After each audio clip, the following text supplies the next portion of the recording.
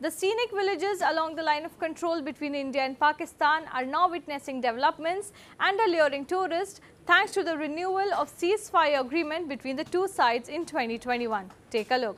Residents of villages along the border in India's Jammu and Kashmir have expressed happiness over the ceasefire between India and Pakistan, which has ushered in development in the region since it was agreed upon in 2021.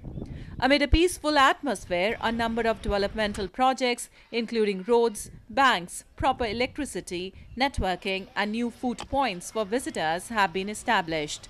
The region is also witnessing an influx of tourists.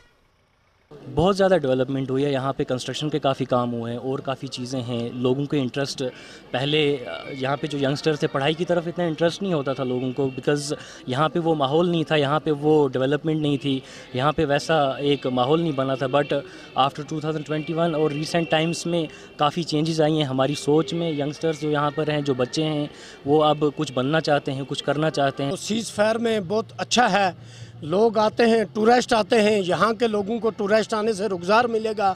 तो इसलिए हम यही दोनों मुल्कों से ये गुजारिश करते हैं कि जितना ये सीज़ फायर पूरा ज़िंदगी रहे तो हमारे लोग तरक्की पे रहेंगे और इधर अच्छा डेवलपमेंट होगा। Keren, which happens to be the last village of the border area in Kupwara district, was hit badly during 30 years of turmoil, with people facing tough times due to the cross-border shelling. But it has also now turned out to be a tourism hub.